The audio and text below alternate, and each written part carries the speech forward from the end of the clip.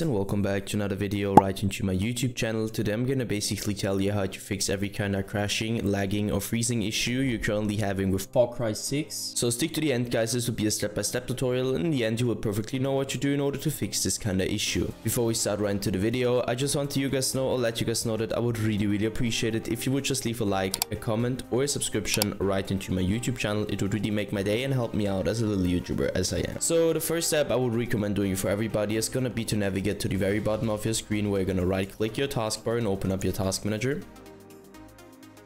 The next step is going to be to navigate to the top left corner of your screen, clicking onto processes, and once you click processes, I want you to simply end every single task which is currently running and has nothing to do with Windows, obviously. So two reasons for that. First of all, too many applications, too many background processes, too many programs, too many games running at the same time on a low-end or bad PC will cause crashing, lagging or freezing on the long term because your PC can't handle that anymore. So just trust me and end every single process.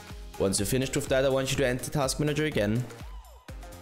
And afterwards search for an empty spot onto your monitor or your desktop. You're gonna right click and simply navigate to the very bottom where it says Display Settings. We're gonna hit that and stick around Display.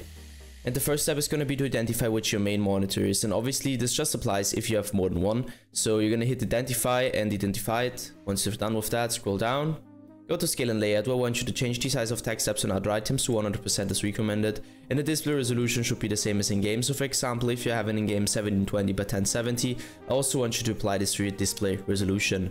Once you're finished with that, simply end this task. Navigate to the bottom left corner of your screen, click onto the Windows symbol, open up your settings, navigate right onto Update and Security and stick around Windows Update. Well, I want you to click onto Check for Updates. So once you finish with that, end this task. Navigate right onto your graphics card, driver, application, or use the browser for that and download the latest version of your driver just to provide the best possible performance in general for your PC.